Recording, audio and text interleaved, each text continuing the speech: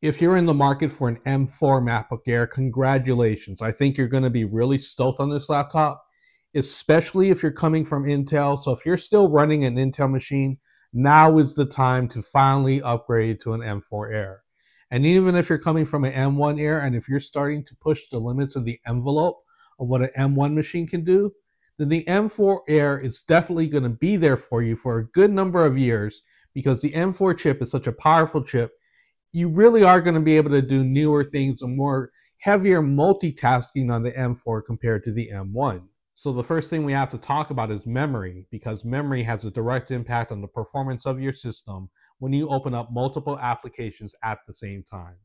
So with Apple bumping the base spec from 8 to 16 gigs of RAM on this M4 MacBook Air, I believe that's a good amount of memory that you're going to be able to use this laptop for a good couple of years if you're doing the basics. So if you're a student, for example, running, say, PowerPoint, Microsoft Word, the Google Docs, maybe and just having other applications like your mail app or your music app or preview running at the same time. If you're doing things that are not necessarily going to push and stress an M4 system on a chip, 16 gigs is going to be fine for a good couple of years. Now, when we talk about 24 gigs of RAM, I think that's a somewhat interesting memory configuration. And what I see you doing with 24 gigs of RAM is you're going to be able to start using professional level applications, things such as Final Cut Pro, maybe DaVinci Resolve or Adobe Premiere. So if you really want to start dabbling and starting to like push the envelope more on your system, I think 24 gigs of RAM is going to be appropriate for running professional level applications. And in the background, you can have, say, multiple browser tabs and still have your other applications running in the background. I think 24 gigs of RAM is the sweet spot for that sort of thing. 32 gigs of RAM is interesting. Now, I maxed out my M4 MacBook Air with 32 gigs of RAM and 2 terabytes of storage. And right now, for what I do in 2025, 32 gigs of RAM is basically overkill because all I do on my stuff, like I said, I run Final Cut, I run browser tabs, I keep my background applications open at the same time. And if I really want to push the system, I can compress 5 multi-gigabyte folders using the compression tool in Mac OS, and it can all handle this at the same time. So I can run things like the magnetic mask.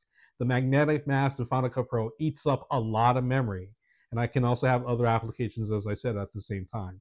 So 32 gigs of RAM, depending on who you are, the user that you are, is going to be way more than enough here in 2025, and I anticipate 32 gigs to last a good couple of years, say 5 to 7 years in the future, without really pushing the limits of 32 gigs of RAM.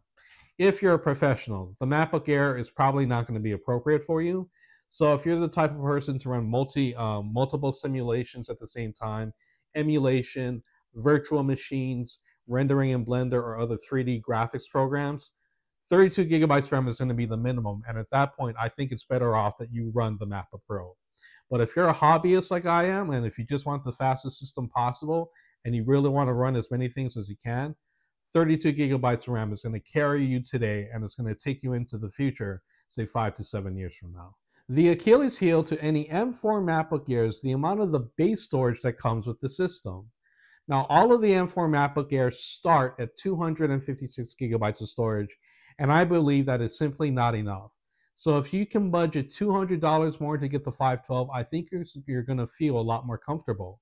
Because with 512, for instance, if you want to travel with this laptop and put any, say, movies or TV shows on your system, you are going to need the extra storage.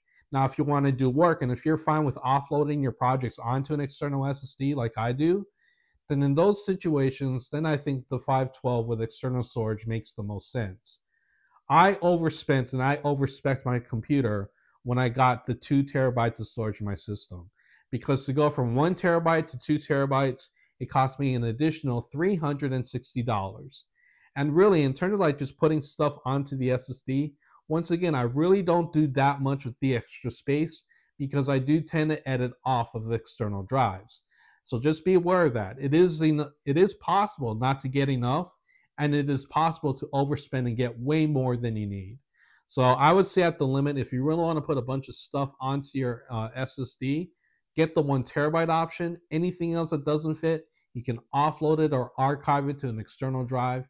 And I believe that is the best way to work with these M4 MacBook Airs. And as I said, get at a minimum, please get at least 512 gigabytes of storage because you're going to stress out trying to fit things on a 256 gigabyte drive. One thing to consider that may not be obvious with the M4 MacBook Air is the color and the finish of the laptop. Personally, I like the aesthetic of the midnight color on the M4 Air. However, the problem with all of Apple's dark colored laptops, and this even extends to the space black in the MacBook Pro, is the fact that the darker colors are going to attract more fingerprints. And if it irritates you that you have to clean off the chassis with a microfiber almost every other time that you use the system, the darker colors are probably not going to be for you. Now with my M4 Air, I went the complete opposite. I chose the silver color. And the reason why is because I know silver is going to attract the least amount of fingerprints, and it's not going to be totally visible as I use the laptop day to day.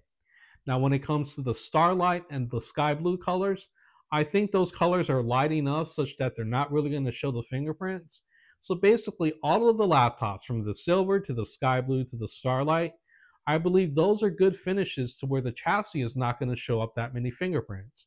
But as I said, if you choose the midnight color, even though I like the design aesthetic of that color, it really is going to be picking up a bunch of fingerprints, and over time that may bother you that you have to clean it up so often. The last thing to consider is the design flaw. Now over time, your keyboard is going to make contact with the display, and any oils and grease that are present on your keyboard is going to transfer over to the screen. And the thing is that over time, these oils and greases are going to penetrate the coating onto the display, and at that point, those fingerprint marks are going to become permanent. Now, the only way to really see the effects of this is you have to shine a bright flashlight onto the screen, because in normal lighting situations, you may be looking at your screen and everything looks perfectly fine and clean until these keyboard marks start to show up. So the only way that you can really see this and catch this early is by shining the flashlight onto the display, and then you can see all the markings on from the keyboard. So this is a known issue, and someone said that they took their MacBook in to the Apple Store to try and get it fixed, and they wouldn't do it under warranty because it was classified as normal wear and tear or cosmetic damage. So that's just something to be aware of. You have to be really judicious about wiping off the screen with a microfiber. Otherwise, you may miss it, and at that point, it may be too late because the oils did penetrate into that coating. So the M4 MacBook Air is really a great value for those looking for a new laptop in 2025. And I believe if you're coming from Intel, the M1 system on a chip, or if this is going to be your first Mac, I think you're going to be really pleased with the power that the M4 chip affords.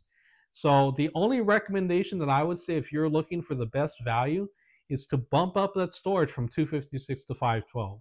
Because at 256, you're really going to be stressing out in terms of putting like what type of media you can put on the SSD. If you're going to go on a trip and if you want to watch movies or TV shows, I really do think that bumping up the storage to 512 should be the minimum. And this is where Apple is going to start to get us over time. Because remember how long it took Apple to go from 8 to 16 gigs of RAM. I believe we're in the same type of situation when it comes to 256 gigabytes of storage. That's just the only thing I would recommend at this point.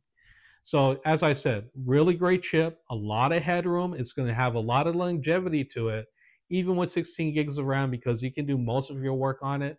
And as I said, if you want to start flexing your muscle and start to flex the chip, you can even do professional level stuff.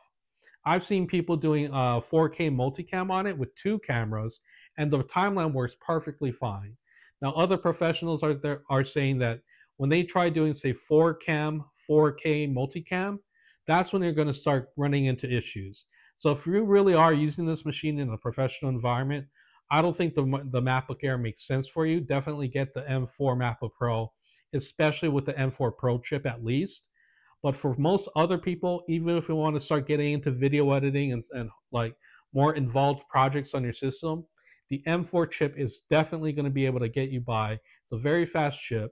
And at this point, the airline is getting so powerful that maybe in a couple of years, you may not see any performance difference between, say, the Air and the MacBook Pro. All right, so that's all I have to say about really knowing what you need to know about the M4 MacBook Air. All right, that's about it. Peace.